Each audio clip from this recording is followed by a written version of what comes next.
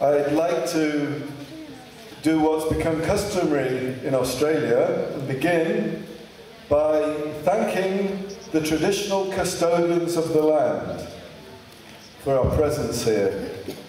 And by the traditional custodians of the land in the north of Sweden, I'm meaning the Sami people, who over generations have done this.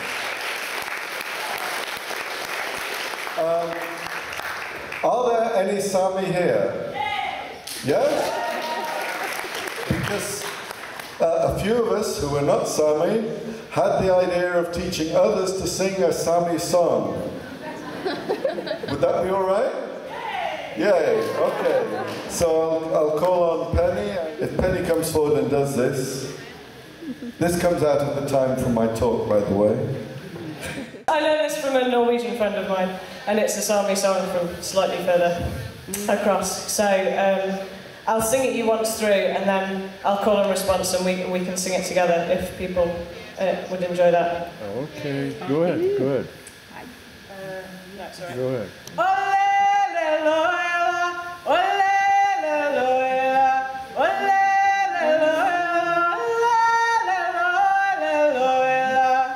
Okay? Yeah.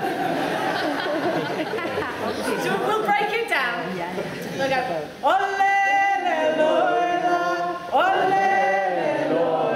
Let's do that over. Okay.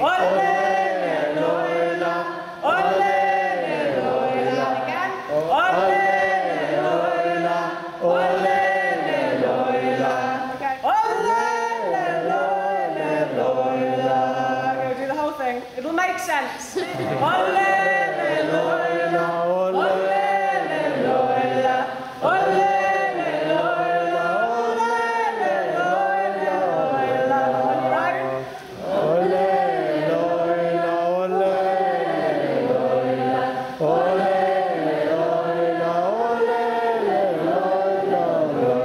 Fantastic. So war starts here.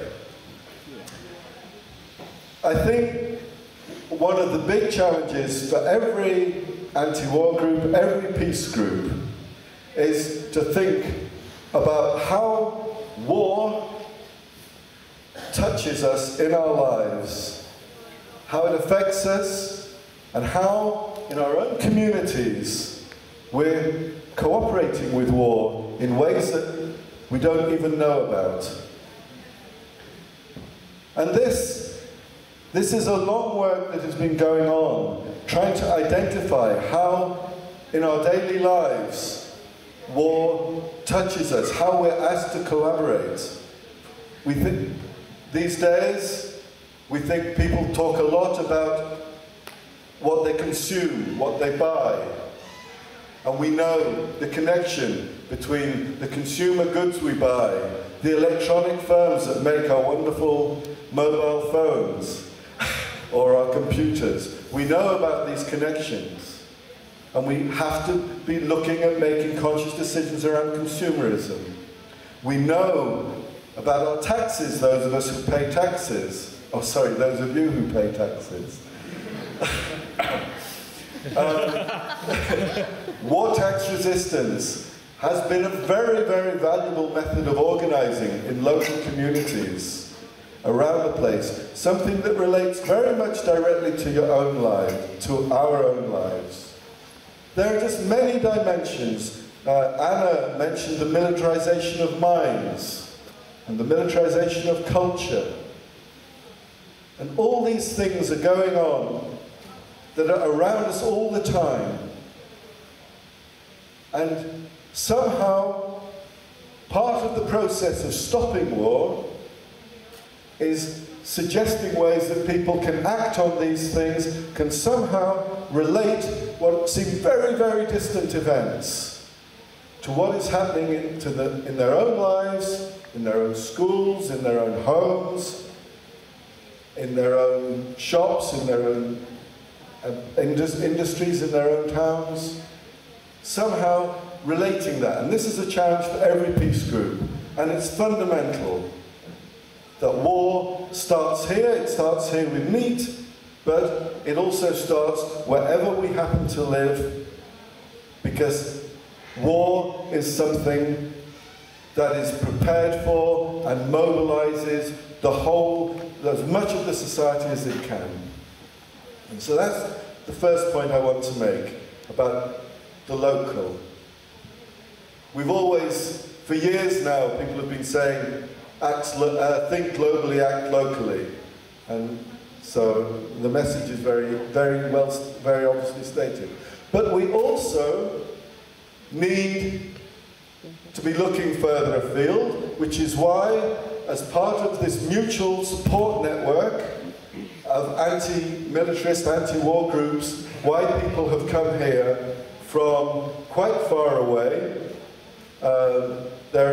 Some people, War Resisters International decided to have its annual seminar and council here, which has brought people from Africa and Latin America.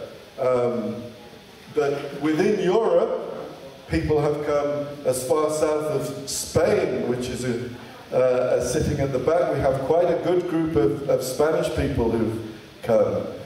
Maybe not the ones I would have chosen.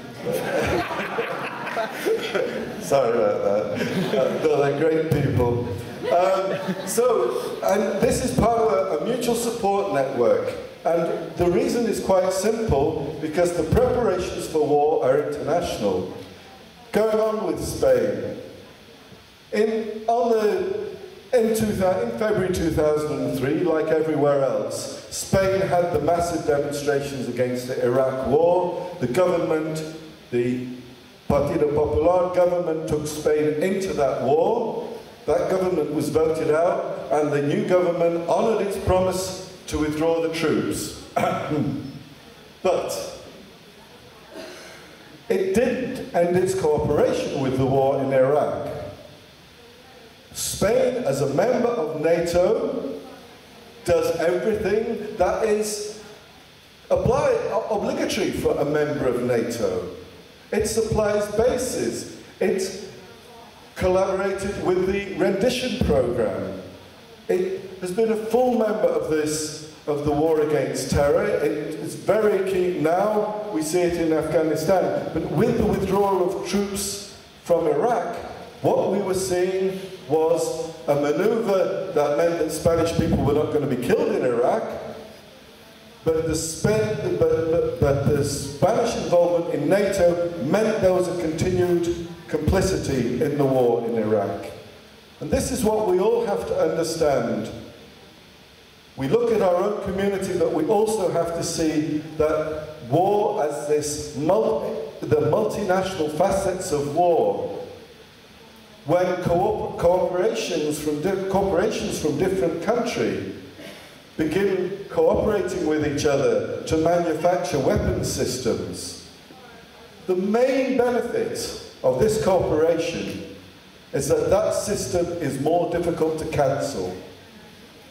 Because it isn't just us in Spain, in Britain, in Germany, in Sweden, wherever we are.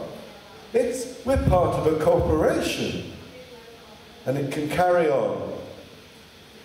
And so, when we say war starts here, we're saying something about activity in our own areas, but also we're saying we here are part of an international circles of support who see that the multinational facets of war can only be challenged by a global consciousness. And I think this event will be a great contribution to that. Thank you.